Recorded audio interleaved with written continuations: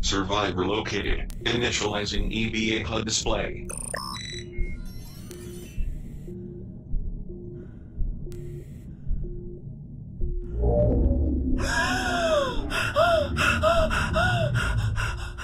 Remember that scene in Gravity when Sandra Bullock is somehow managing to survive as the International Space Station is destroyed around her, sending millions of lethal fragments and shards her way?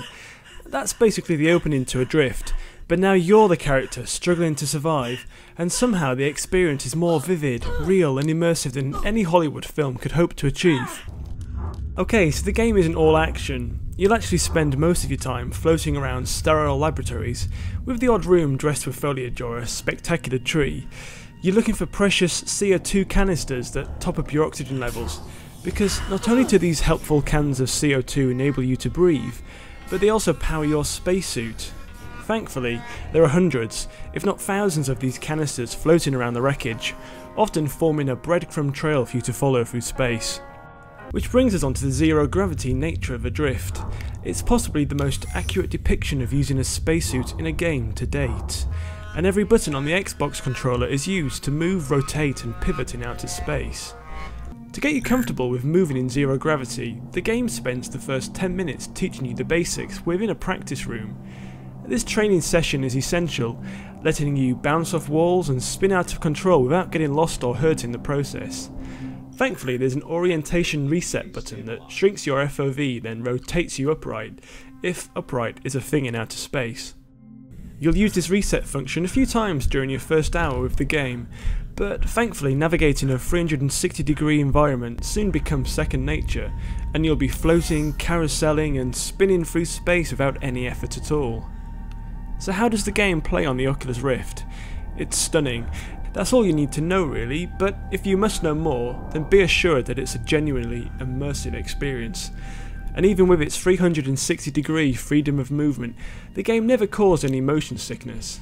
Perhaps that's because the game uses a visor to help you ground yourself in its environments, so at all times you can see the edges and the screen of your helmet.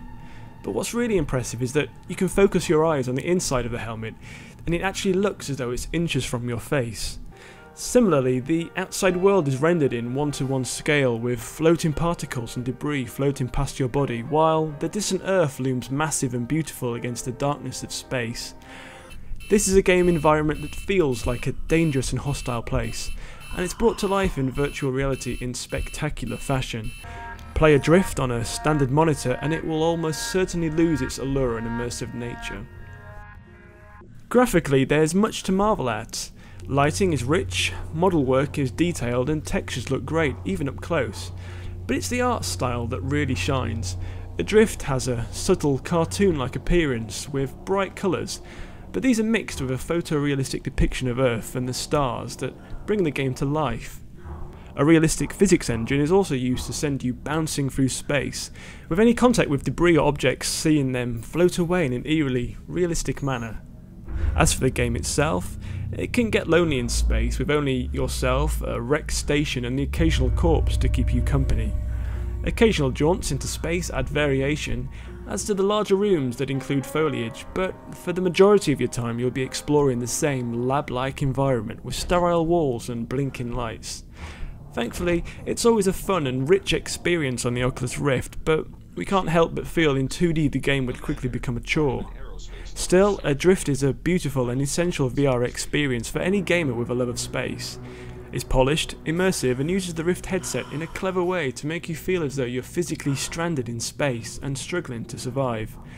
Navigating the depths of space has never been so visceral, real or immersive.